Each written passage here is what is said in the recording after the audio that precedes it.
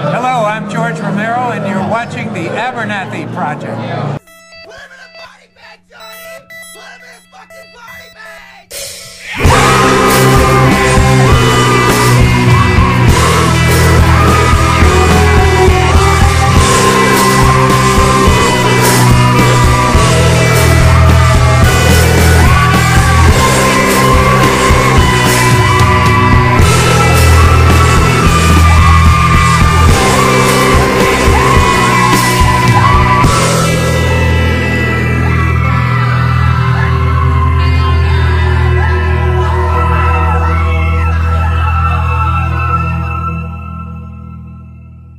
One of our favorite magazines here at Abernathy. This is Fangoria. This is issue number 291, focusing on the crazies. And as you'll notice down here, Survival of the Dead. That's why I chose this issue to display for you guys during Romero week.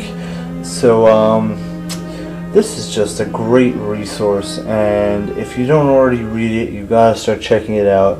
If you do read it, you gotta get yourself a subscription or something. Early on, we're gonna be getting the Survival of the Dead review, some cool stuff they have to say about Romero, and you know, just up to the date. As far as magazines go, if you're not just looking online, this is going to be the best up-to-date resource for all your horror news. As far as film, TV, even books sometimes, and awesome DVD recommendations, old and new. Here we go, Nightmare on Elm Street. You're going to have to watch our review to see exactly what we here at Abernathy thought about it, and I'll give you one hint.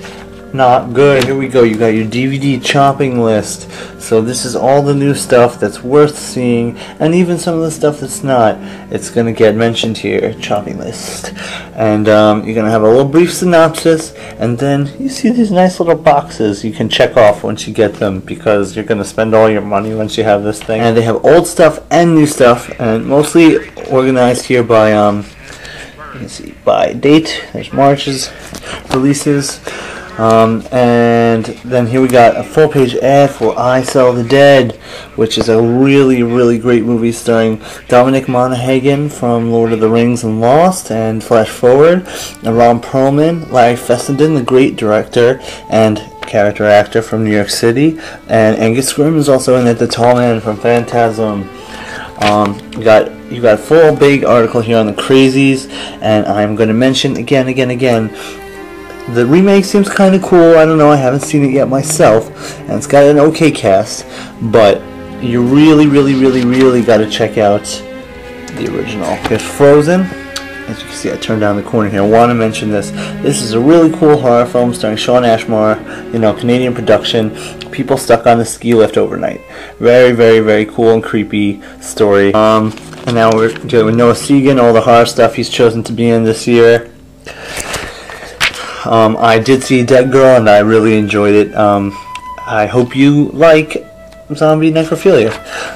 Not to ruin it for you too much, but if you see the package, you probably get the idea. A little self-plug for older issues, which, you know, you can find a lot of stuff on their website here. And then we're going to hit the Night of the Demons remake with Shannon Elizabeth and little Mr. Eddie Furlong. So I'm not sure if it's going to do the original justice. I have not seen it yet myself, even though I think it has been released on DVD at this point.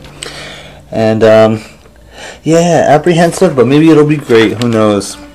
Here's some more set photos, promotional images, my thumb, and here we go, another Romero ad for his little cameo in Girls and Corpses magazine. And you can see the man, handsome as ever, a zombie or a human, either way. It just keeps getting better. Book reviews, novelization of Wolfman, all these other stuff that's going on. Patient Zero, that's getting a lot of play right now. And they even got some comics in here. Marvel Zombies Return. Some old stuff here that's worth tracking down. Slithis, the Monster of Venice.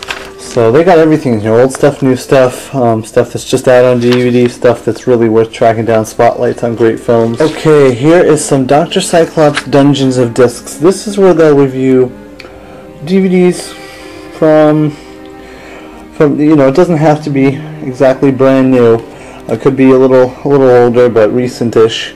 You got House of the Devil, Kingdom of Spiders with William Shatner, Bad Biology, that's pretty recent, and Pontypool, which I really enjoyed.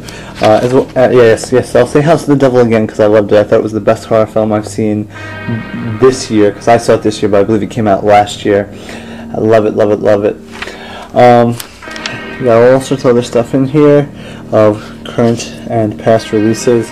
Big Evil Dead screening at the Evil Dead is going to be screening at the Alamo Draft House in Austin, Texas. So if you're in the area, check it out. Of course, gotta love the classics. Here's a big article on the Wolfman. You can check out Cherry's review of the film and the action figure. Big promotional images in here. I loved Hopkins in this film. I really enjoyed this film a lot, personally. You know, thought we haven't had enough like it, taken so kind of classy lately and with a good budget. But you know, budget isn't always what's needed. Here is Rick Baker's new recipe for his horror design. The man's hard at work. Even as he gets older, he still loves doing the special effects and makeup for, you know, everything horror. Very, very cool. Here's some more shots of him in action. And here is Benicio under heavy makeup. Fangoria Radio, you can check that out on Sirius XM Radio. Here's an article on Blood Creek, the latest Joel Schumacher film. Kind of return to form for the guy who did Lost Boys, Flatliners, and well, he did St. Elmo's Fire, which cannot be argued is a great film for its genre. But you know, he did some Batman films we try not to speak about. But this is a really cool horror thing he did out of the blue, kind of not expecting it, like Nazi occult stuff. Very, very fun. Here we go. Mucha Sangre is Never Enough. One of late Paul Nashi's craziest films will hopefully have a chance to finally splatter U.S. fans. I really like Paul Nashi's stuff, and it's cool to see some stuff finally get released over here. Okay, here's some more pictures from that one. Saturday Nightmares, this is the event that we covered, which was great fun. There's Romero again, let me get a close-up, and his buddy Ken Foray, Adrienne Barbeau, Tom Savini, all down the line. Great experience. Horrorcade, now this deals with horror-themed video games for the most part, but then you got some other stuff like Nostalgia and Brutal Legend, the Jack Black metal game in there. And look who it is! Du Bois Business College with John Russo and Russ Strainer from Night of the Living Dead fame. The Nightmare Library. You see, they have a bunch of different people in this book, so you get a lot of really different viewpoints on what are new, good, great horror books and older books that have been out. And in the back we got ads, you know. What can you do? That's the nature of the beast, but at least it's cool horror stuff. And just some of the smaller articles being finished. We got Tartan Asian releasing.